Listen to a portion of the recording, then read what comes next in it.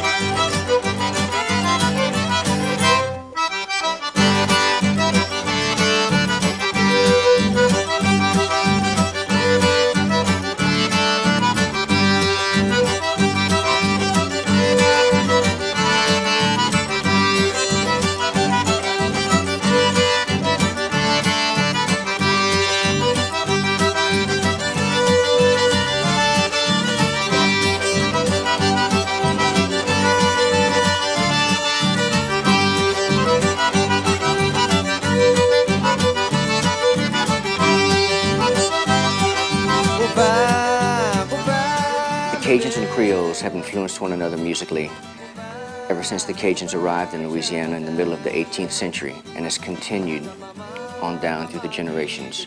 We're a Cajun band. We've played Cajun music for 18 years, but it's hard not to be influenced by Creole music, which is such a close relative to Cajun music. It's a bit funkier, more syncopated. Creole French is a little different, but it's great stuff, and we love it. We've been playing it more in the past few years. Put together a medley of 3 songs that we learned from the Ardoin family, Boissec and Amédée Ardoin. It's called the Ardoin Medley.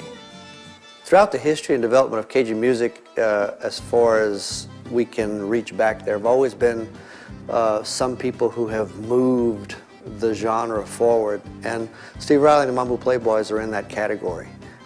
They don't only play great stuff, they're actually inventing great stuff, and the beautiful part of it is that they're inventing from the inside of the tradition. This is just a feeling, I think, that we look for. For me, what it means to me is when I still feel like I'm a part of something that's bigger than me. When I feel like the people I learned this music from might like what still might like what I'm doing a little bit, you know. I guess that's, you know, you talk about people looking to us, but if I still feel like I'm looking to somebody for inspiration, for guidance, whether they're alive or not, at least they left me the music to go by.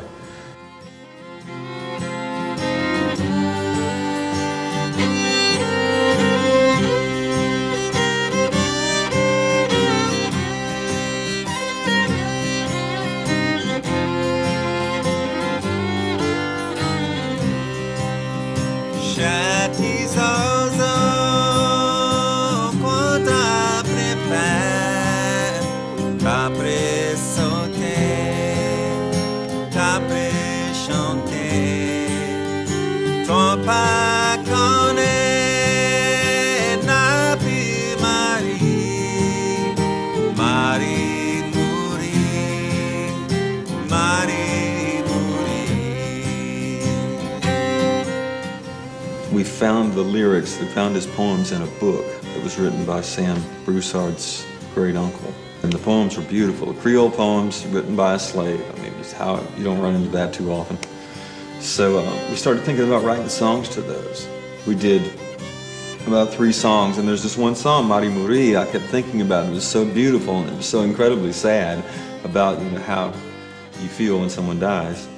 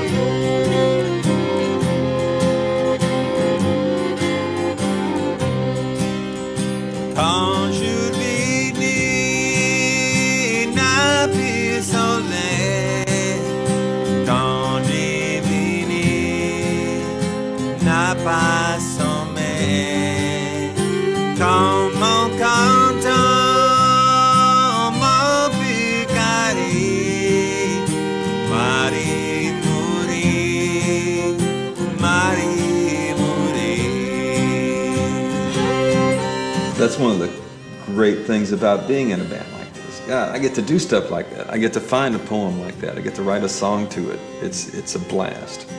And it means so much to me to be collaborating with somebody from another century. Somebody really almost completely unknown, and to put his lyrics out before the people so they can hear them.